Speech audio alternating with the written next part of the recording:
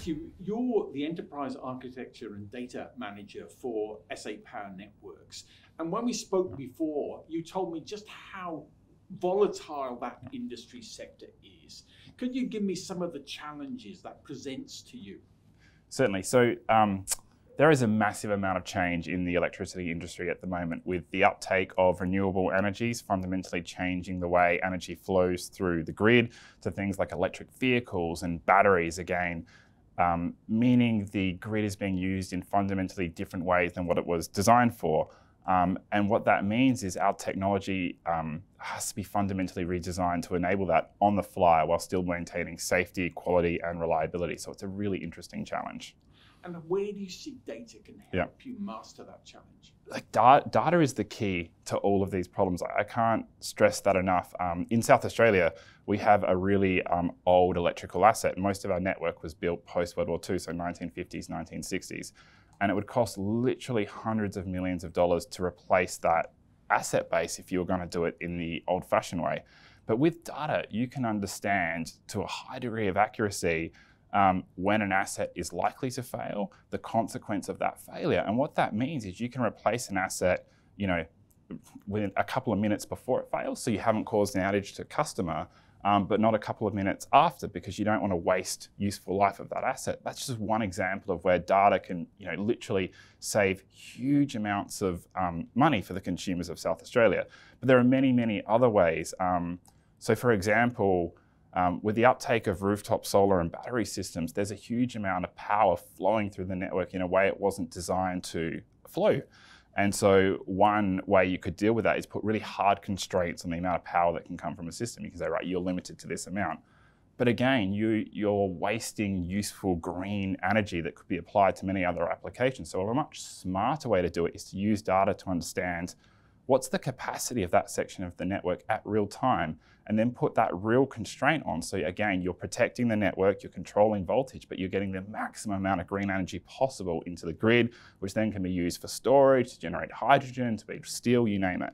But Matthew, I'm curious because you're talking there about a data culture. Yes. And the challenge sometimes with the data culture, it challenges those people who've been working in the business for 20, 30 years, got their gut instincts, they know what's happening. How do you tackle some of those sort of that reticent about trusting data and build a culture? It's interesting. I mean, I will say data's the hardest thing I do, right? I've got a large architecture team, I've got a strategy team. Data is the hardest thing I do because it's so incredibly complex. And at its heart, you've got people who own that data, who live and breathe that data, and they need to trust the data. So I think the key there is to take them on the journey to identify, well, who is the owner of the data? Who are the users of that data? Empower them to see where it's stored, govern that data.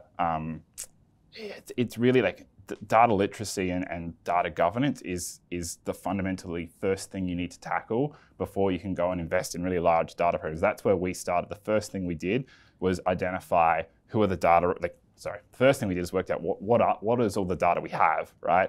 What are the data domains? Who are the data owners? Who are the people that look after the data? And then we engage them in a SAP and data council. And that was the real first step to understand or start building that literacy. And from there, you can roll out training, you can roll out quality, you can roll out lineage.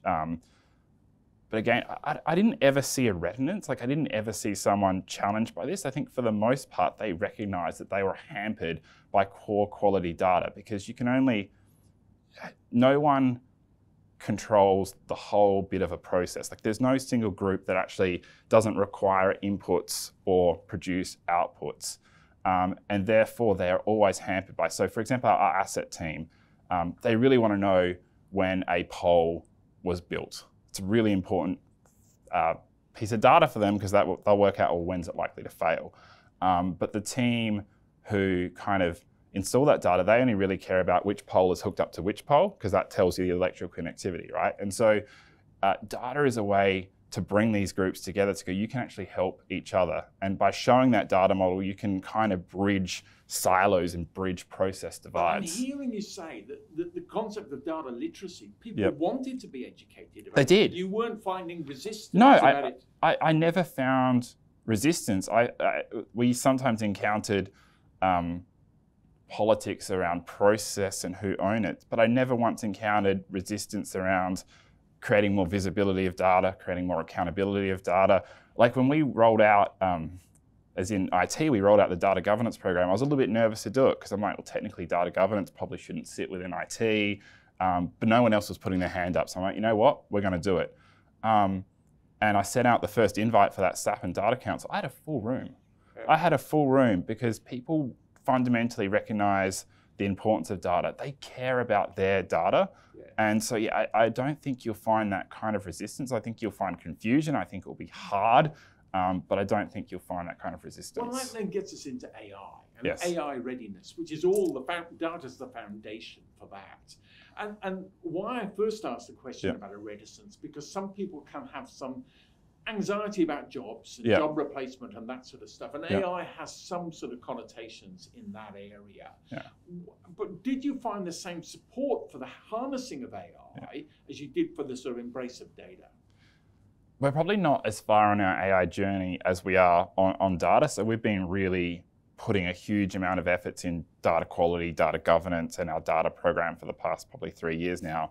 AI has only really kind of kicked up a gear in the past year. And when I say that, I'm referring to specifically generative AI. Obviously, we've been doing machine learning and all that for many, many, many years. I think it's really important on the use cases you call out and the big bets you win on how you want to apply it, right?